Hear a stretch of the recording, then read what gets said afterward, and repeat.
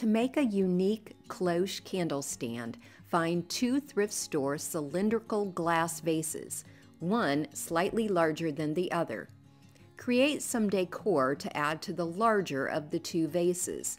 I decoupaged a favorite poem to a scrap piece of wood. Then I added some moss, a faux pumpkin, and some bittersweet vine, which I made by hot gluing Dollar Tree bittersweet blossoms to some faux vine that I had in my stash. I hot glued some lace around the bottom of the smaller vase, inserted it into the larger vase, and then added my candle.